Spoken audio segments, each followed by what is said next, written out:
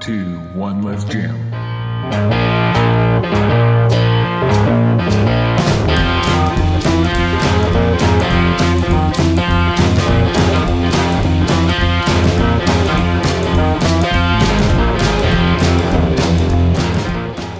I recently installed the hood deflector and I felt like something was missing. Maybe it's my OCD, but the very front corners of the fenders looked a little unfinished now.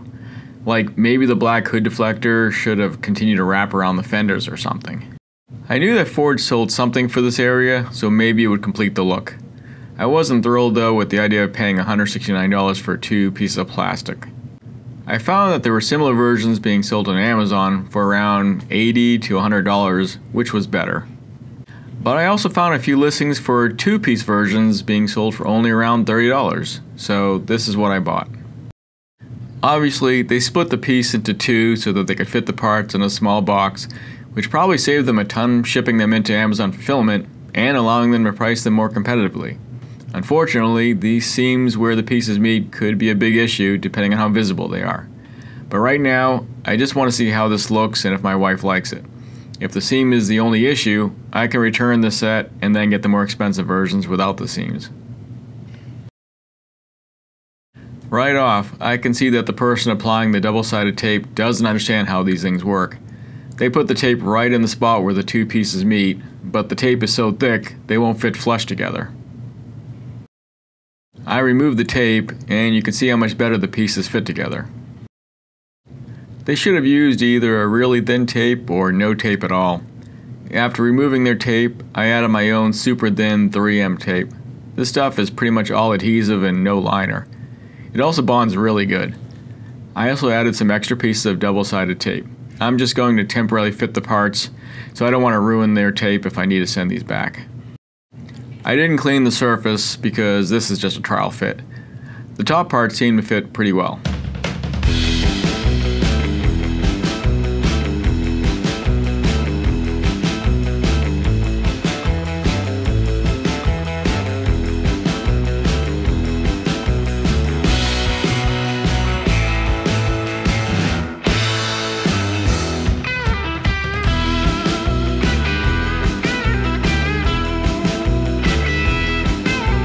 You can definitely see the seam, which isn't great, but I think I could live with it.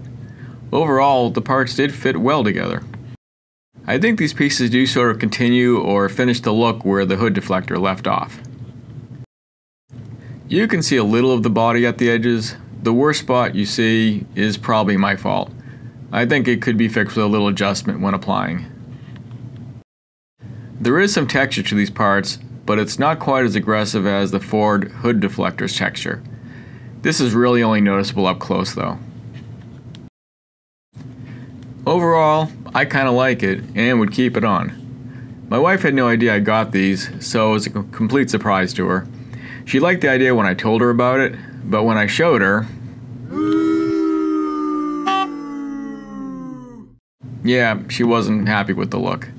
I think this is the first mod I've done that we disagreed on. But it's okay. She's the primary driver of the Bronco and needs to be happy with it. What do you think of these? Would you put them on? Let me know in the comments below.